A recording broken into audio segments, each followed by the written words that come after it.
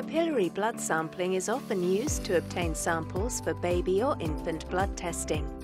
The heel may be the preferred sampling site, depending on age, weight, and whether or not the infant or baby is walking.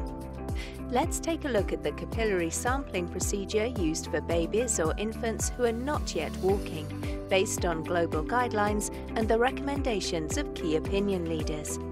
As with all clinical procedures, always use your professional judgment and take account of your national, regional, and institutional guidelines. Start by consulting your institution's guidelines for the type of test you are planning to perform. Determine the amount of blood you will need to collect and gather the equipment required to perform the procedure. Equipment may include gloves, alcohol pads, gauze, safety lancets, a bandage, blood collection paper, capillary tubes or other capillary blood collection tubes, and a biohazard sharps container. Make sure you are aware of any labelling requirements for blood collection paper and devices. Selecting an appropriate heel incision safety lancet. The heel incision safety lancet should be selected according to the age and weight of the baby or infant and the type of test you are performing.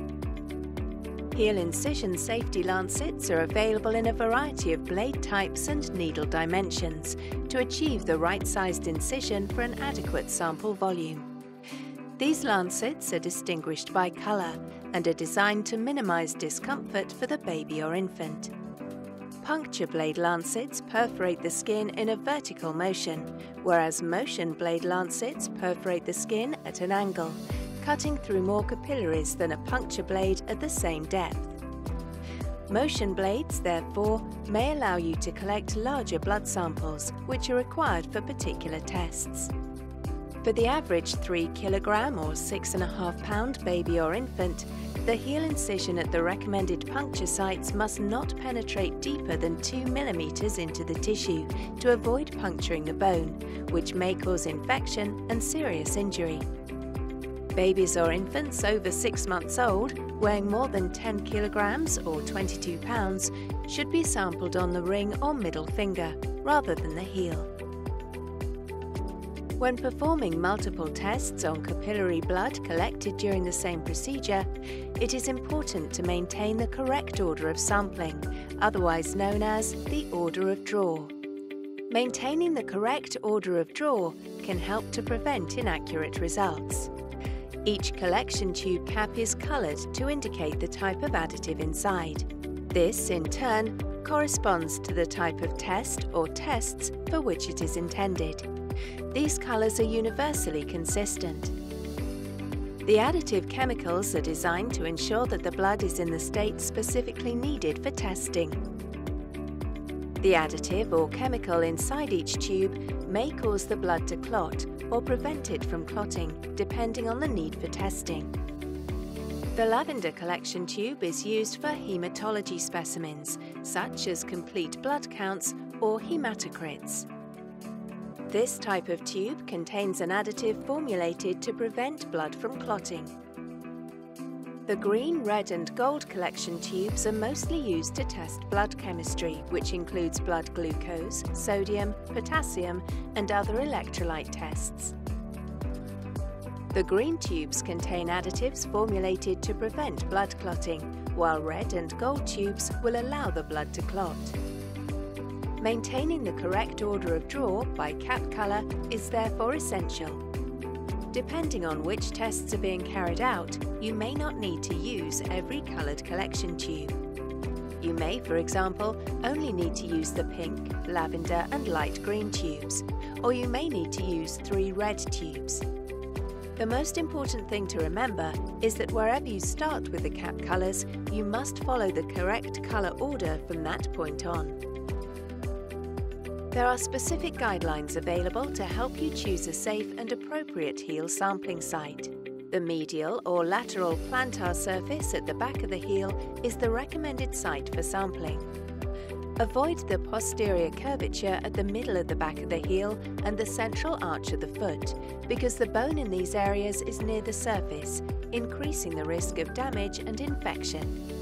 Swollen areas, Previous puncture sites and toes should also be avoided. Before taking a sample, make sure you positively identify the patient. Identification generally requires asking the parent or guardian to verify a minimum of 2 identifiers, such as first name, last name, and date of birth of the baby. Some institutional guidelines recommend you consider swaddling the baby or administering a small amount of oral sucrose prior to the procedure. Sucrose has been shown to have a mild analgesic and calming effect. Always follow the specific guidelines recommended by your institution and consult with the primary caregiver. You may also consider warming the sample site. This has the effect of increasing blood flow to the area and may be particularly helpful when sampling for tests that require a larger blood volume. To warm the site, cover with a warm, moist towel or other warming device with a standardized temperature of up to 42 degrees centigrade or 107 degrees Fahrenheit for 1 to 2 minutes. Be careful not to scald the infant or baby. Disinfect the sampling site using the method recommended in your institution's guidelines. Allow the area to air dry.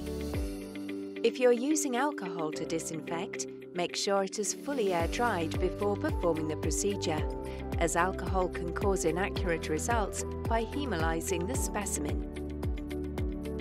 Grasp the heel using the correct hold to avoid bending the foot back towards the shin, which could cause injury.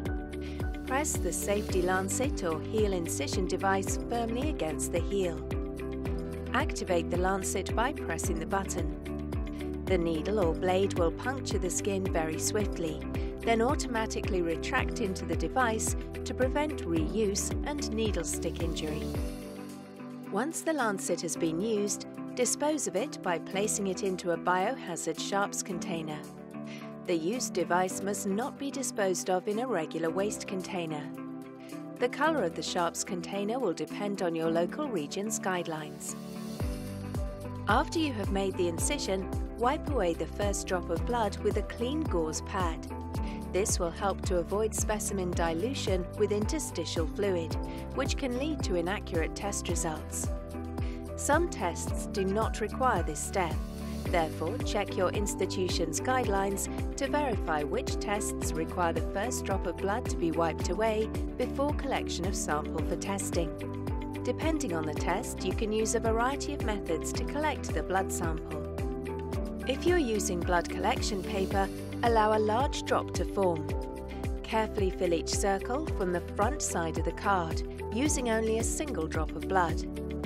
Avoid touching the heel to the blood collection paper while applying blood to the circle. If you're using a capillary tube, hold one end horizontally and touch it to the blood droplets at the puncture site. Fill the tube while trying to minimize air infiltration and air bubbles in the tube. Gently massage the heel to maintain a continuous blood flow. When sufficient blood has been collected, place caps on both ends of the tube to allow for mixing and to minimize air contamination. Be careful not to use a scraping or scooping motion or squeeze the heel too hard, as excessive pressure can cause test result errors. Some of the pre-analytical errors include hemolysis, dilution of the specimen, and obstruction of blood flow. Squeezing the heel too hard may also increase discomfort for the baby and increase the risk of bruising.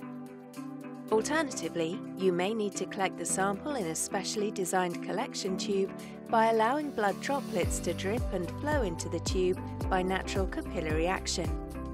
It is also important not to use a scraping or scooping motion here. When you have finished collecting the blood sample, use a bandage to cover the wound. Collection tubes contain certain additives specific to the test or tests for which they are designed. You will need to ensure that the collection tube is filled to the right level to enable a mix of blood and additive. Under or overfilling the tube can also lead to inaccurate test results. It is important to gently mix the blood and the additive well. To aid this process, it may be helpful to gently swirl the tube after each drop of blood is collected. Once you have collected the necessary amount of blood, you should carefully invert the tube 5 to 10 times to ensure that specimen and additive are well combined. Do not shake the tube, as this causes hemolysis. Failure to mix well immediately after collection, or under or overfilling the tube, can lead to specimen rejection and test result errors. For test-specific information on storage temperature, handling, processing and testing of the capillary specimen, refer to your institution's guidelines. It is generally recommended to analyze the specimen promptly. Sample with confidence with the Unistick range of single-use safety lancets, and sample right first time.